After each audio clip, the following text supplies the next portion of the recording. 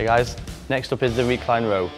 This is kind of the opposite of the press up, where we focus on the upper back this time. So Z, if you grab hold of the rings, so you'll see, starting off, he'll walk back, straight arms.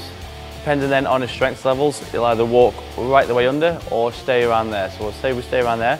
Focus from here, keeping the abs tight so the body stays in a straight line. Then all he's going to do is think of pulling through his elbows. He pulls through his elbows, squeeze the shoulder blades, and then straighten the arms. Everything stays neutral, comes up, nice tight squeeze, and back down.